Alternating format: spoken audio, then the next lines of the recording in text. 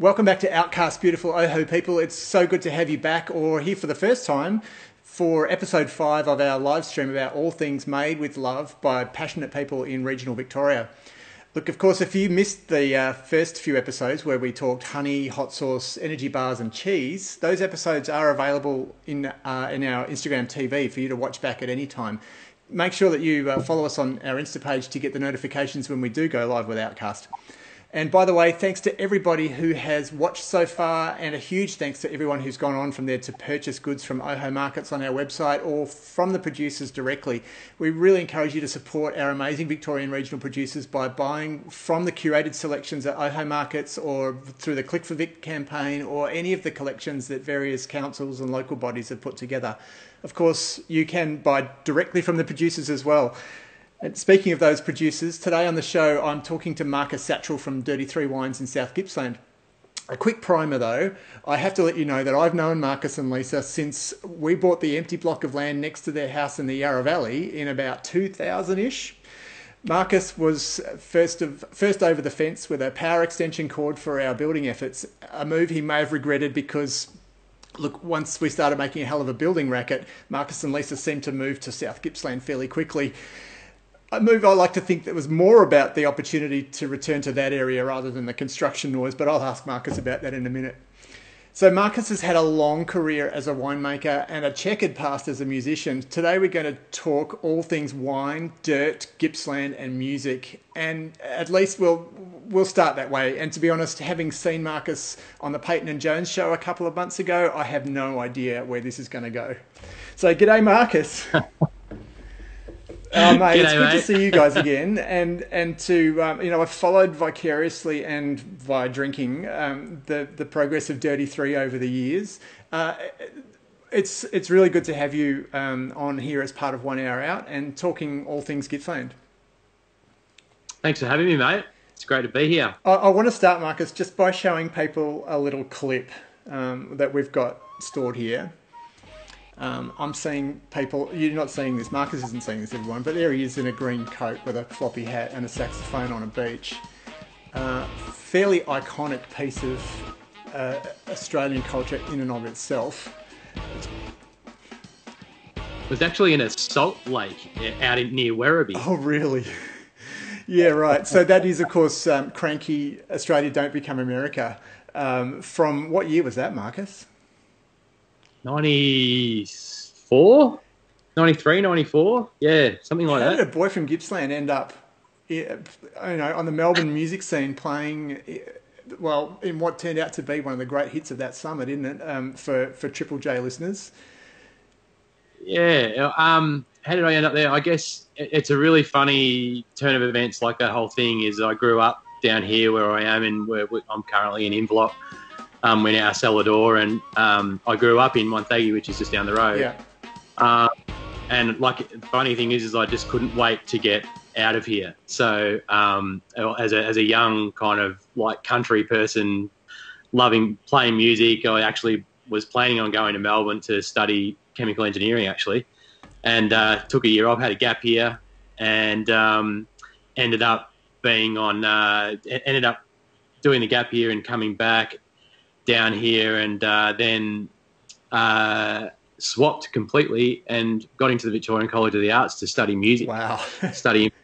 Yeah, and that was where I met those guys in Cranky. Yeah, right. I mean, and that was just... That scene at that time, yeah. Like the mid-90s in Melbourne, we had... the band scene was amazing. We had Directions in Groove, Cranky, Tism, the Steinbecks, the Lucksmiths, Supergroove touring from New Zealand, and various other, like the scene in Melbourne was electric back then. It must have been a pretty cool thing to be part of too.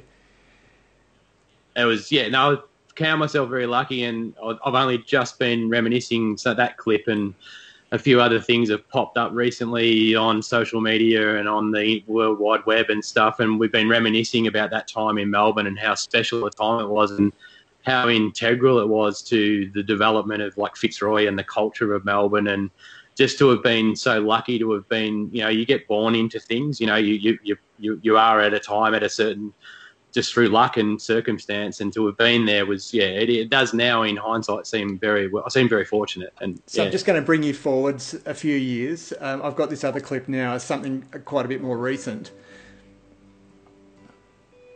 I'm going to try not to talk over this because it's so sublime at the beginning here. It's just gorgeous.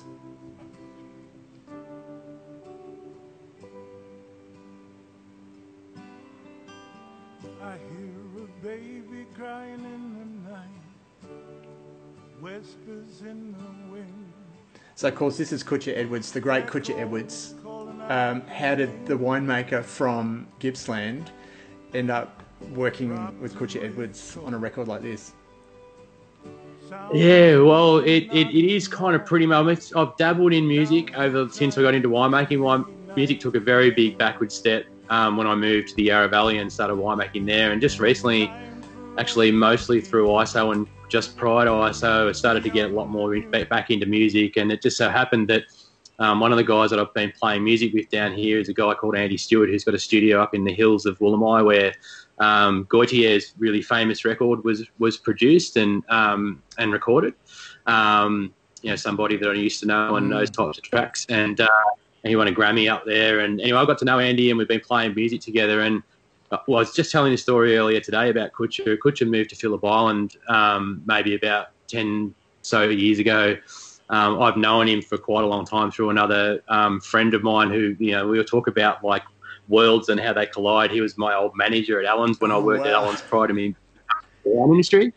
Yeah, and then so Kutch and I met through him, and then I pitched this idea to Kutch about doing an album with Andy and me and local South Gippsland musicians as a sort of almost like an album of place in some ways, like let's just we've got this group of musicians that we play really well together. We really like working with each other, and how about, do you want to come on the journey with us? And he said, I'd love to. And it just sort of has blossomed from there. And We Sing, this track, has been the first single off what is going to be an album to be released sometime next year. I really recommend that everybody just jumps on YouTube and search up Kutcher Edwards' We Sing, because if you can survive that song without tears rolling down your face, it's pretty extraordinary, isn't it, Marcus? It's just like everything he does comes from such a soulful sense of place, and yet he's got that great crooner vibe as well. And it was that was a great day, I think, when you posted that on social media, and I went, that has just made my week. That's pretty cool.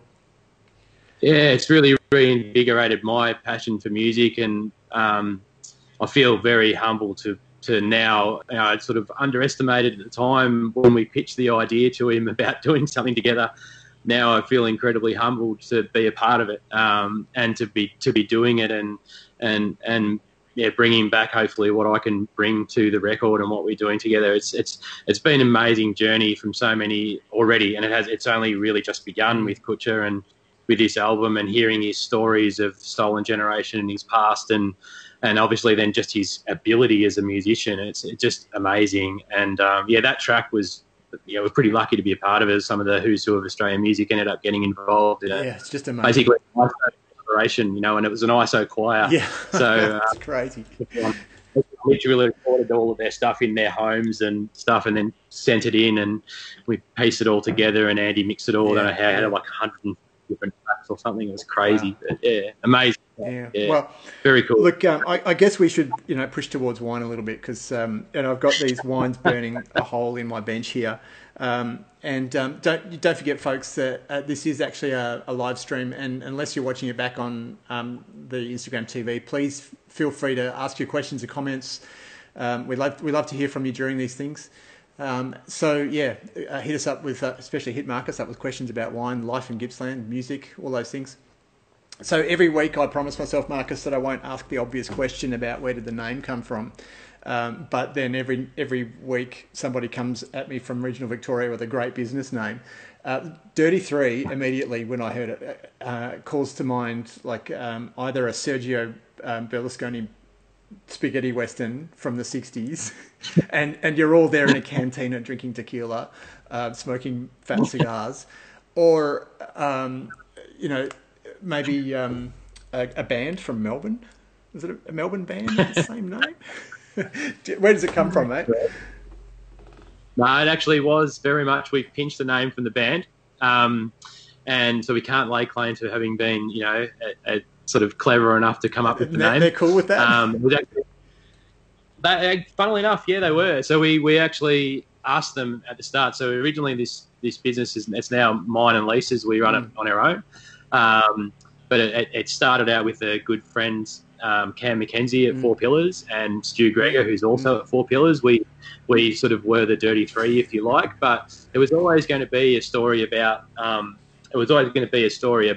the exploration of Pinot Noir in South Gippsland, and ideally we'd have 3 different vineyards that we could work with and sort of showcase Pinot Noir and the unique differences that you get and subtle differences that you get between different sites and single vineyards. And so, gradually fortunately we've found those 3 vineyards, and now that's become very much the story of the 3 dirts. But we did actually ask them at the start if we could use their name, and they gave it to us with their blessing. Cool. So, which was really great. Oh, look, I've got these wines here on the bench. Australia Post didn't quite get me the wines that you sent, but my local bottler, he's loyal. So I've got the Dirt 1, the Dirt 2, and all the Dirts. Where do you reckon I should start, mate? I reckon we start with all the Dirts, I reckon. Yeah, that's off track, so let's start there. So I have to warn you, I am more of a drinker than I am a wine writer. So, I will be guided by you about what to expect with this, but I do know how to swirl a glass. How's that? So, tell me about the 3 dirts. Yeah, so the 3 different dirts. Well, this one, all the dirts, is a blend of basically those 3 vineyards that we have. Plus, we've also managed in the last couple of years to find another couple of Pinot Noir vineyards that we're really excited about to put into this blend. So we really want this wine particularly to be, sort of really express what we think South Gippsland Pinot Noir is, the idea of terroir, the notion of terroir, or the notion of, wine expressing a certain place.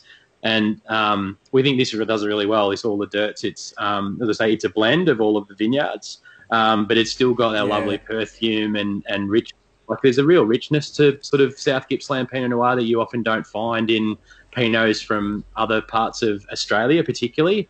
Certainly Tasmania, you would see it to a degree, and more, and certainly over the ditch in New Zealand. So, we're getting much more cooler climate than where you are up in the Yarra or, Geelong or Mornington. We're just that bit colder, and the wines have this real sort of depth and complexity that's, I think, quite unique to Australian mainland. I have to admit that I went to refresh myself on South Gippsland Pinot Noir, and this was the bottle I opened. I'm not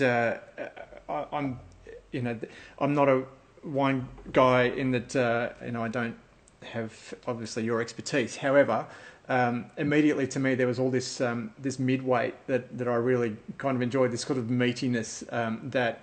Whereas the Pinots I'm used to around here are more sort of tight and a bit more floral. This has got some weight in the middle. And is that what I'm tasting from Gippsland? Is that? You completely nailed it. I couldn't have expressed it better myself. So I think very much if you were to sort of look at the differences between, say, Pinot from the Yarra Pinot is more about perfume and fineness, and real sort of they get a completely different palate structure to what we get in South Gippsland. So definitely you find that more richness, more mid-palate flavour and mid-palate weight. And it's sort of, I guess, in a lot of ways it'll stand up to sort of aging a little bit better in some ways, and also stand up to some other range of foods that might be a little bit more heavier and richer in flavour than some other Pinots. Yeah. So it often has this sort of slightly meaty, earthy character, which I really love about what we get in our wines. So I'll just, to tell you, we're going to taste the other 2 wines, but the 3 vineyards that we work with are 3 vineyards pretty much around the dress circle of Leongatha. So we've got 1 vineyard, Dirt 1, which we call, so there's 3 single vineyards of Dirt 1, Dirt 2, Dirt 3. Should I give that a crack while you're talking about Dirt 1? Sure, absolutely. So I'll talk about the 3 different vineyards. So Dirt 1 is a vineyard just outside, called Berries Creek Vineyard, just out the other side of Leongatha. The colour's so different to that first Pinot. Yeah, absolutely. Anyway, sorry. So we're actually seeing some vision of that as you talk there, so that people can actually sort of associate. There's that beautiful drone footage and obviously some fruit from a vintage recently. Yeah, the dirt one is this lovely north-facing vineyard up in Berries Creek, which is on the way to Murby North. And funnily enough, speaking music, it's directly across the road from a place called Mossvale Park, which for me holds one of the greatest music festivals in the country. Summer of Soul, they call it over there, which is the Lyrebird Arts Council. And actually, Dirty Three has actually played at Mossvale Park. So it all comes together for you, doesn't it? It all comes together, mate. I happened to be working in the winery, making the first ever Dirty Three in 2012, and Dirty Three and at that stage, I don't know, we hadn't named the brand at that stage, and Dirty Three were actually playing across the road, and I could hear them. That's great. So, that had to be. Yeah, so there's a winery right next door called Belvan, and our early incarnations of our wines from there. But it's a lovely north-facing site. It's on this really deep red volcanic soil, which is very famous for around this part of Gippsland. It's obviously we're right in the heart of dairy country. A lot of rainfall, quite cold and wet and quite miserable sometimes, but that actually lends itself really beautifully for things Chardonnay. And yeah, this is as I say again, north-facing side on a ridge line overlooking the Tarwin Valley, Tarwin River Flats, and yeah, it's quite a fertile site. So it can take a lot of work and manipulation in the vineyard to keep it under control because it wants to go crackers. So, but it makes these really lovely kind of, in comparison to the other two, slightly more delicate, and it is getting a little bit more towards something you might even find in the Yarra Valley, but it's a little bit more delicate and red fruited and perfumed, but it still has some beautiful structure and power as well too. So I'm lucky enough to have the 17 here. Yes. By all accounts, a bit of a cracker. But then it's got this really it's quite different smelling to that first wine. What's that first thing that I'm hit with? It's almost. Well, certainly with you, what you've got, the age difference is going to make a little bit of quite a significant difference. But the 2017 vintage was a much cooler vintage than 19. 19 was a warmer vintage. So the wines from 17 are much more delicate and fine and more perfumed and aromatic, and the wines from 19 have a little bit more power and richness and fullness. But this site, no matter what the year is, it always has this sort of lovely red fruited kind of character to it, and we always add a little bit of whole bunch into that wine as well too. We just found that it really works really well and helps to express that wine a lot. So that's when we put all of the bunches together without the stems taken away, so they all just go into the ferment, and we use about pretty much as they come off the vine, they go in.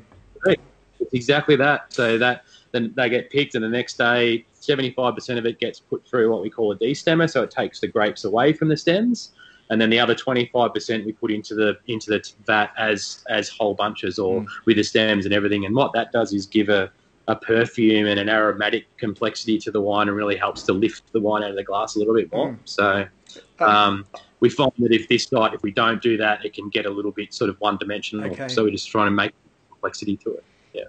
Wow.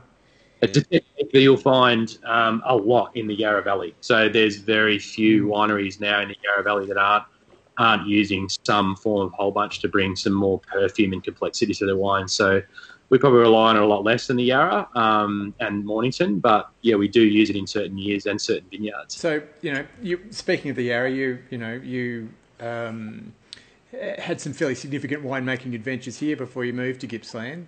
If I remember correctly, you had a label with Rob Hall, who went on to Mount Mary and do some and does his own stuff under Rob Hall Wine. That Harriet's label of his is going well, but Paul Bridgman, who went on to do nothing, or Levantine Hill, come on, and of course he was at De Bort's before then, and Yarra Yering, and Caroline, who now head winemaker at Zonzo Estate and has her own label, Bird on a Wire, and it just seemed to have been a golden period for winemakers in the Yarra in that sort of late 90s, early 2000s. Look what you've all gone and done. I think there's in my two chosen careers, I just lucked in, and I think in the wine industry I was equally fortunate to have just met some fantastic peers and mentors, and you've mentioned a few of them. There's other people like Tommy Belford and Trav Bush and, the other guys that are working, that are Steve Flamsteed, Dave Bicknell, that sort of list goes on of some just wonderful people that I've been fortunate to sort of been dumped in with. Adrian Ryder, who's now up in Beechworth. I got sort of dumped in with these people and just we bounced things off. The industry went through an incredible kind of boom in the mid to late 90s.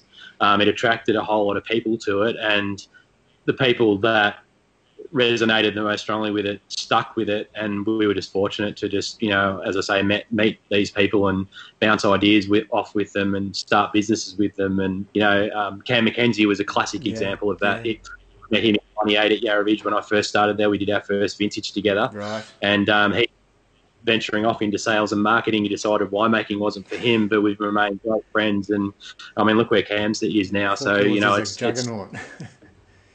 amazing. Yeah. I'm so proud of and what they've done. But it was just really an amazing time in the Yarra Valley. People like Rob Dolan, who are my mentors, and Dominic Porte, who I worked with when I was in the Yarra as well too. And I just can't thank those guys enough for what they did and how they opened their knowledge and wineries up to me and all of my peers. It seemed like there was, from an outsider's point of view, there was like there are some big names in wine in the Yarra, right? And it's a decent sized region in terms of it's just raw crush size or whatever, the amount of fruit that it processes every year. But names like De Bortoli and Chandon and some of the big international players are here. But there seems to be this great culture of letting the assistant winemakers and the head winemakers even have their side projects and to grow as winemakers in their own right. And it seemed to be like this fantastic culture of people, working for the company and also doing their own thing and growing as winemaking professionals. Yeah, I think the only other place that I've seen probably be as sort of open and helpful and collegiate as the Yarra is the Hunter Valley. I just went up there to do the Len Evans tutorial back in 2011, and I was blown away at their level of sort of like camaraderie, and they're just Hunter is probably the pinnacle of that, but I reckon it's closely followed by the Yarra. I think the Yarra is just amazing in the way it develops young talent, and its idea of just sort of mentoring people through and retaining talent as much as they can, but then also being happy to see it sort of blossom if that person needs to move on, or it is a wonderful place. And I feel very blessed to have learnt my trade in the Yarra. I spent 8 years in the Yarra before I moved back home. Going that full circle, as I was saying before, I couldn't wait to get out of here, and always said that I never wanted to come back. And then, funnily enough, once we had kids, you had twins, and as you know, and the calling of home was just very strong. I know for whatever reason, people don't really understand it, but I didn't really have a job to come back to. I had to sort of create a job, and then different things like Dirty Three ended up blossoming out of it. So I feel very it's good to be back home. It's come to a good sort of full circle. Hey, speaking of South Gippsland, let's open the other wine I got here, which is the 2. The number 2, yeah. So this is a little vineyard. It is little. It was bigger once, but a little bit of it got pulled out. There's only about 2 acres left. This is the vineyard that was it's in the heart of Leongatha, right on the edge of the township. It's on very similar soil to dirt number 1, red rich volcanic soil, but it's faces east as opposed to north. It was originally owned by a company called Caledonia Australis, who still do exist, but they went through a change of ownership and sold off some assets, and this is one of the vineyards that they sold off. And it was a really fantastic. A lovely guy called Barry Hill bought the property, and then he's now subsequently leasing it to us. So, so it's a really beautiful site, and it makes it quite a different style of wine to the first one you probably see. Yeah, and it really the main difference with that wine is just the aspect. So, the first one faces north, this one faces east, so it picks up all of the morning sun and much less of the afternoon sun. Yeah. And what that tends to just cools the site down a little bit, and the acidity is the really pronounced thing in that wine. Totally. So I'm guessing some whole bunch in that as well. That kind of like you know what? There's actually none of that. So that's, do you know what? isn't it I reckon amazing? I got caught out on that at your cellar door when I visited about 18 months ago, and I said that I taste like a kind of a stalky character in there. Is that whole bunch? It's not. There you go. Exactly, and it's really amazing. Where this is the amazing thing about site and winemaking and what happens, and some places don't need it. That place doesn't need it. If it has whole bunch, for me, it then becomes more about that whole bunch character than it does about the wine. It's already got that lift that you were talking about in the first one, and it doesn't need it. Yeah, doesn't need it. It's naturally. So this is the kind of, I guess, the skill and the learned things that we learn with working with a vineyard over time. If we trial things and we need to react to seasons, and so sometimes sometimes some of these vineyards will have more whole bunch than others in given the year, or so if it's warmer we'll use more, if it's colder we'll use less. So and the only way you can do that is through experimentation, through failures and wins and time. Like it's once a year you get to go, and it's your grand final, isn't it? The grand final and it's very much like that. It's like the pressure's on, and I'm convinced that's 3/4 of the reason that we're actually winemakers. We just love that adrenaline rush and that kind of intensity that happens for that period of time, and there's something really wonderful and invigorating about it, and terrifying all at the same time. So when I have it is like thought of that. That's a great analogy. When I've had the great fortune to have been asked to write way out of my comfort zone about wine on the odd occasion, I've often suggested that people do exactly what we've done here, and I know I've done this at your cellar door as well. Just line a few wines up, line up the do the tasting where you pour the different wines and taste the different thing, and you, in your own mind, you move away from ordering a glass of Pinot Noir to being a little bit more educated and selective about the particular wines that you drink, and an understanding of why they are the way they are. Which brings me to a question about South Gippsland. As a wine region, it's really small, and if you look it up as a region, it doesn't appear. So what's the story with South Gippsland as a wine region? Yeah, it's good. It's a really good question, because South Gippsland doesn't have a recognised, what we call a geographical indicator in the industry. So it's not recognised as a Yarra Valley or anything like that, or Barossa Valley. Gippsland is recognised as a region.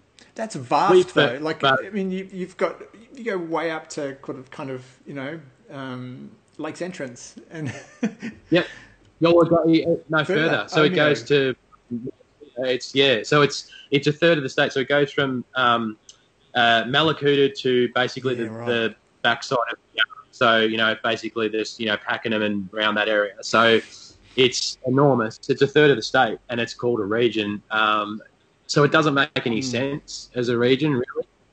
But the problem is that in order to get recognised as a region, you need to produce a certain amount of tonnes, and none of our, if you like, what you might call sub-regions, which could easily be classified as East Gippsland, South Gippsland, and perhaps West Gippsland, and maybe Central, something like that. None of those regions in their own right make enough tonnes to actually be a region in their own right. So it's caught in this sort of rock and a hard place, I guess.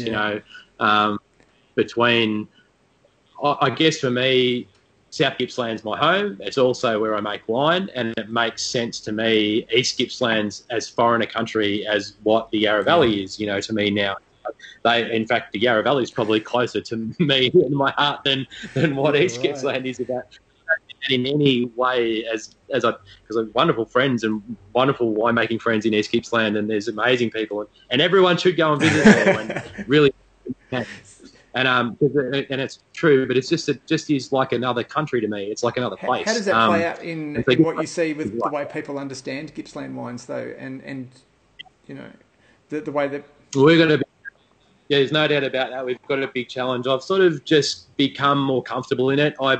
I have for a long time struggled with the way we do it. I went, no, we need to promote this as Gippsland like we do Tasmania, and there is a lot of merit to that, and we could do that. It is a long road. It's a long road. It's a long game. You can't look at these things of promoting a region in that it's going to happen in 24 hours or a year, or it's going to be a long time before people understand what it is about a region. Look, from my point of view, I'm more about now just like if anyone's talking about Gippsland, that's a good thing. So hopefully we can get people here, then we can do the education on what it means to be in South Gippsland or East Gippsland, or what our little patch of dirt means, and what it does and what it does well, and I think with time, I think that story will evolve, and the idea of separating out sub-regions in some capacity, even if it's not from a wine capacity, will happen. But just at the moment, it's more, I just do that, I guess, myself, and to just identify that we're from this part of the world. I think winemakers do that better than most people, because you have an innate understanding of the importance of place because you taste it in the glass, right? So, and I think the importance of where you are is as much about what you produce as who you are in that place. So it's kind of an interesting thing. It is really, you're right about that, and I guess that whole idea of there hasn't really been anyone else in South Gippsland or in Gippsland that's explored multi sites, and like say places like Oak Ridge. If you want to take examples from the Yarra, Oak Ridge and Giant Steps and De Bortleys and places like that are really sort of like been at the fore of that idea of exploring single sites. And we've been lucky enough to be able to find vineyards in South Gippsland because there's not that many. So every time one's come up for lease or be able to purchase some fruit, we're going, yes, as long as it meets our criteria. Does it look like a grape? Yes, I'll take it. It's a little bit like that. But we are fortunate, like, not only are we lucky to have the 3 vineyards, but they're 3 really fantastic vineyards too. They're not just ones that we did just say yes to anything. It was important that they did fit with our whole notion of really creating great wine. We don't just want to mediocre wine. We want to create great wine and have that, because you can't do it with mediocre grapes. You can't have that narrative about talking about the nuances of site if you just overcrop it or don't pay it respect, I guess. Something I've heard in the last few weeks over and over actually is that you can't make great wine from bad fruit, and no great vineyard ever had a bad view. From what I've seen, it's pretty spectacular. There's no term actually for recordings is that you can't polish a turd, mate. Yeah, that's it. Yeah. Well, look, regional. They say. So regional Victorians have really led the way on this whole COVID roadmap, and you guys are in a position that we, as Melburnians in the metro fringe out here in the Yarra Valley, are a bit envious of at the moment. What's been the story for you guys during COVID? It's been a tough road. We're feeling a bit blessed at the moment that we are going to be some of the first regions or the places to come out of this, and hopefully none of us go back in. Look, it's been a very tough road. I'm not going to pretend that the last 6 months have been easy. We've been really buoyed by, our wine club members have been amazing. They've really helped support us. A lot of the bottle shops have been fantastic, and every one of our sort of suppliers and people who have been able to help us have done that. But certainly the fact that, basically hospitality in Melbourne and pretty much everywhere like dine-in has stopped, it means that our sales have obviously plummeted. And also people visiting here, that's stopped as well too. So, I think it's maybe around 60% of our business now has been through this place, through Cellar Door, which has only been open for 3 years. So it's an amazing kind of turnaround where we're so stoked with what's happened, but it's been a massive hit to not have that that income. So we're optimistic though. We're still feeling really buoyed that there's been a lot of interest already, even without Melburnians being able to get out of the place. We've had lots of interest and lots of people express their want to come and see us and visit us. So we're going to open up in a couple of weeks. And I think you said 2nd of October was the date you're going to reopen. And what's that going to look like for you?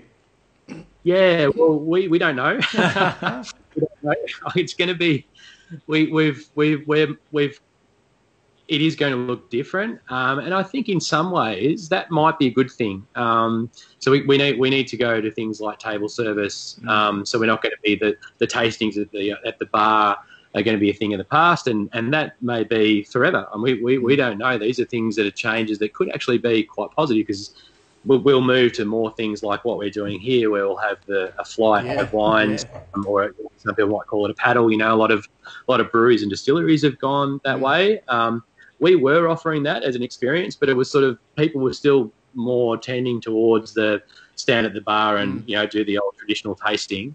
But now we're going to be forced into this way. I like this. For me, this is such a better experience. Yeah, and that's right. And this is one of the things about now us thinking about, well, what does this place mean now? So we had a certain thing going in this place, and it was more of a casual turn up, sit down, have a drink, listen to a bit of music and blah, blah, blah. And that's sort of, we'll be able to hold on to some of that, but some of it's going to have to change. And I think maybe in some ways it might be for the better. So maybe the atmosphere will be maybe not quite as pumpy, and we're not going to be able to get as many people through, certainly for the short term. And but certainly the idea of focusing on wine and really actually talking about wine and talking to people and giving people a real experience, I think could be a real win out of all this. And it gives you the chance to work on those areas of your business and work out what works for you and the people that are coming in. Yeah, very much so. And look, we're like things like bookings. I mean, we've never done that before. We've never taken a booking ever unless it's for a private function. And if anyone rings up, we say, no, we don't take bookings. And now we're going to be the opposite. So we're going to be fully booked. If you haven't got a booking, you pretty much can't come. So I think it's going to be interesting. I'm just kind of excited about what it looks like. We'll learn. I'm sure we'll make some mistakes. I'm sure we'll change stuff as we go. But we're sort of excited about what it is and what it looks like and what we might be able to offer as a new experience. So it is. It's going to be an interesting time for the whole industry. No doubt. So you're opening on October the 2nd. Your regular hours. People need to book through the website or by phone, or yeah, we're looking at we're just setting that up right as we speak. So we'll be going with a full online booking system. Yep. We will be able to take bookings over the phone, but we're encouraging people more to do it online because we're going to need emails and all those kinds of things. So, but yeah, booking online, and then obviously.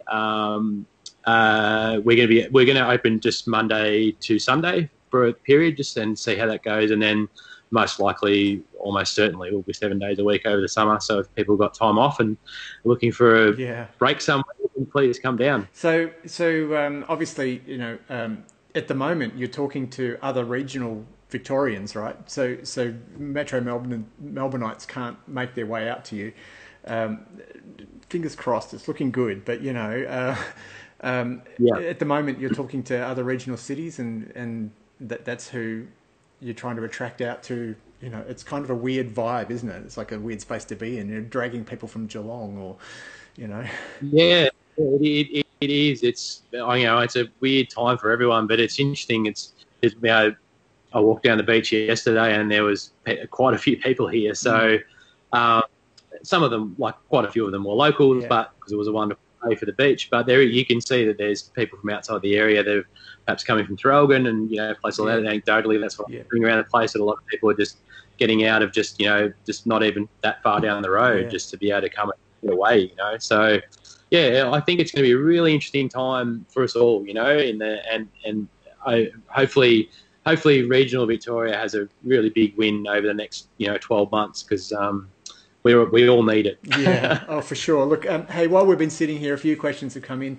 Mostly they're just people, old mates of yours saying g'day, which is kind of, there's Michael Kennedy saying those were the days. G'day, Michael. That's right. And people loved your musical history, and people are saying we are just so sick of being locked down. I know it, but it's not long now, people. Just hold on. So, look, Marcus, I want to say thanks for actually taking some time out of your Monday afternoon to sit down and just chew the fat with me. It's been a great pleasure to hook up and talk again. And these wines are stonking, mate. There's something here for everybody, in terms of price point and in terms of, like, you know, what people like in a Pinot Noir. So, you know, and congratulations on an extraordinary sort of winemaking career to this point and the business you have now. Oh, thanks, mate. It's been a real pleasure to catch up with you again, and thanks for having me. Thanks for asking me on. No worries. So, thanks, beautiful Oho people. I hope you've enjoyed another little insight into what's going on with a passionate producer outside the metro ring. Make sure you like this video and follow our Insta and Facebook pages for more updates from 1 hour out. If there's someone you think that we should know about or feature here on Outcast, please drop us a line either in the contact link in our bio or just leave a comment below. We'd love to hear from you. And see you next time with another passionate producer on Outcast.